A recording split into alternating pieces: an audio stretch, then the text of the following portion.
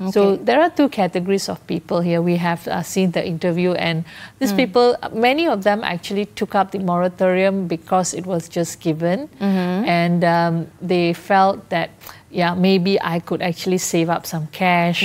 Some said the cash is important. In fact, at AKPK, we did a polling in the beginning of April when the moratorium was offered.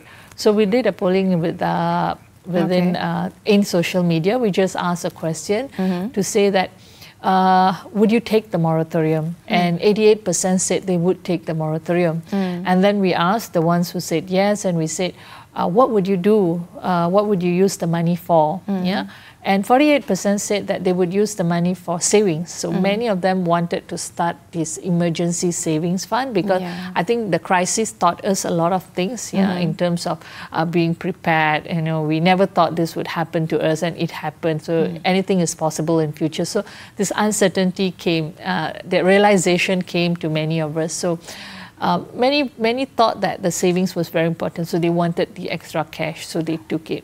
We really hope they did save the money, and they have been managing well. So this group has got to, even if now they are prepared to pay back, just continue paying back your amount, and be prepared by October. You have to start your repayment backs, and you need to contact your financer also, because there could be there are two kind of scenarios that could happen, which is, one, there could be an increase in your monthly installment to cover up the 6 months payment that we have not made, or there could be an extension of tenure. So we need to confirm with our financer to say which of these options do I have, or can I actually opt for, or is there a choice? So I have to check that back to ensure that I'm making the correct payment after that. I don't want to get into trouble or default just because you're paying less, but